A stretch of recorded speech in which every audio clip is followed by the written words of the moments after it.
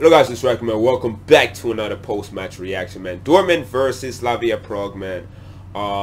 In the Champions League group stage, man. It's 6th game.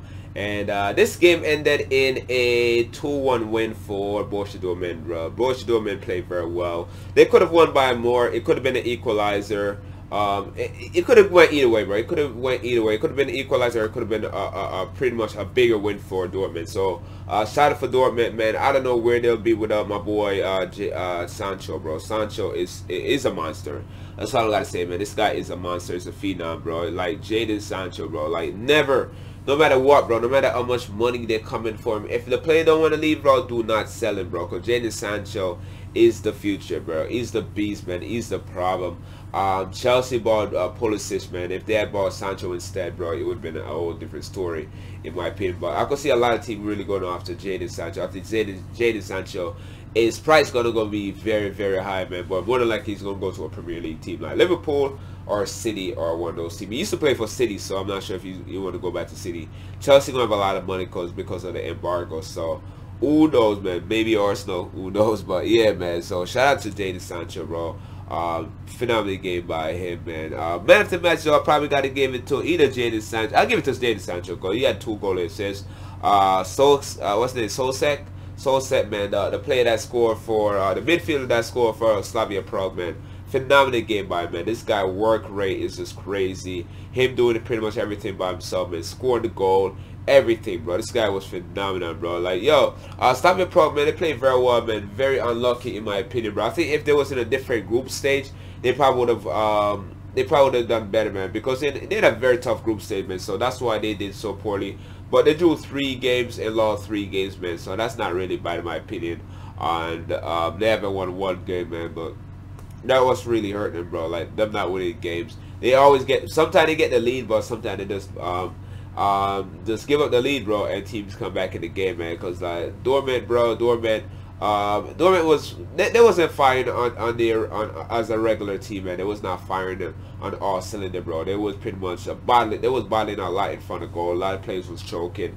They missed a few good opportunities. There was a few good one-on-one opportunity between players like Brandt and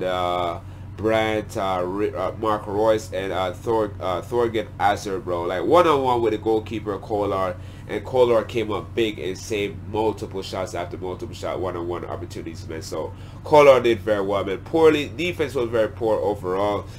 Especially Cordella. Cordella was very poor for Club Brugge. And Alanji was very poor. What's this? Akanji, whatever his name is, very poor overall, man. Akime, he played more forward. He looked very good in that midfield role. Vigo eventually got sent off with 2 yellow cards, man. Poor game, man. Definitely was the worst player out there on the pitch. Didn't really contribute nothing to the game, man. So he picked up 2 yellow cards within like 6. He picked up 2 yellow cards within 11 minutes, man. And it was just poor overall, man. Berkey in goal, man. Borkey in goal was very good for Dortmund. Zagadou, very good on the left side. Matt Hummels, very good as a center back. And Akanji, man, very, very poor game overall. Nothing really major, nothing special for him today. Probably a game that you don't want to remember. Who else out there today, man? Guerrero did very well on the left midfield. Brandt was very good, man. Scoring a goal, scoring pretty much the winning goal in the 61st minute after Slavia Praha equalized. Phenomenal game by him, man. And he had a few good opportunities, man. One-on-one opportunities with the goalkeeper, and he pretty much didn't do nothing about that, man. So probably should have done better. Probably should have been more clinical overall. He probably would have scored multiple goals.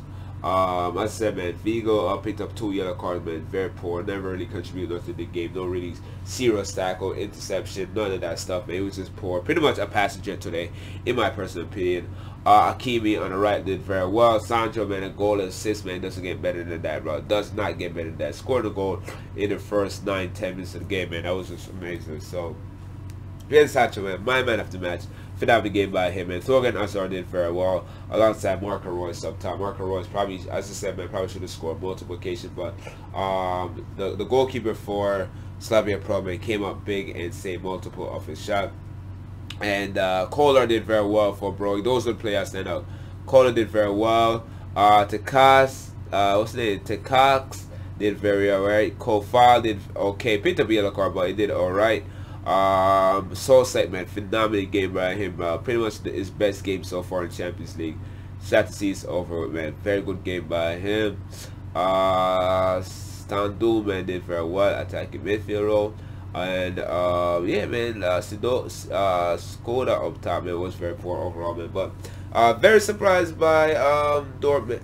Not really surprised by Dortmund winning this game. I expect Dortmund to win this game, man. But very surprised that Slavia Praha, man, they did very good. In my opinion, they did better than I expected in the group, man. Pretty much everybody saw this was group of that. Everybody was laughing at Slavia Praha for me in that group, man. But they did alright, man. Hopefully they'll learn from this and they grow from this, man. Because it was a tough group, man. Inter Milan, Barcelona, and Borussia Dortmund, bro, all in the same group as them, man. That was just like torture. That was just like overdoing it, in my opinion, man. But stat-wise, man, Borussia Dortmund.